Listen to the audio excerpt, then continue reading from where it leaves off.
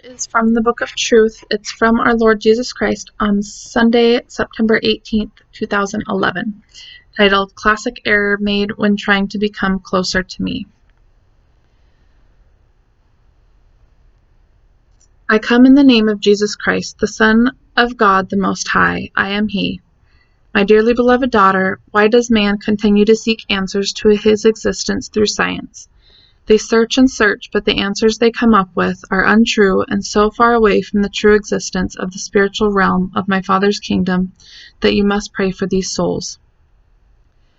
I know that to accept the truth of my existence and that of my beloved Father is very difficult, children. For every time your eyes glimpse the truth, Satan turns your head the other way. Most of the time he will use logic to convince my children that my Father's kingdom is just a figment of people's imagination. He will then use the comforts of the material world to convince you that they must be your priority. Then there are the souls who do understand the truth. They make a classic error when trying to become closer to me.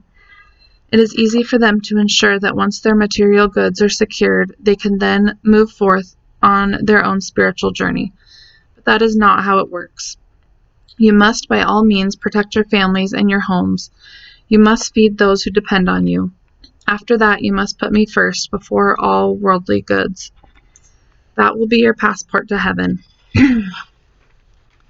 Man is nothing without God.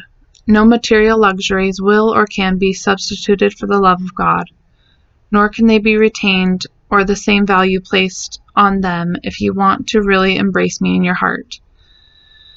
Trust in me, and the rest will be taken care of. If you try to do everything on your own and hold on to wealth so you can have the best of both worlds, you will be disappointed. Remember, my love for you will feed your souls. Material wealth will feed your bodily desires, but they will decay over time, and you will be left with nothing.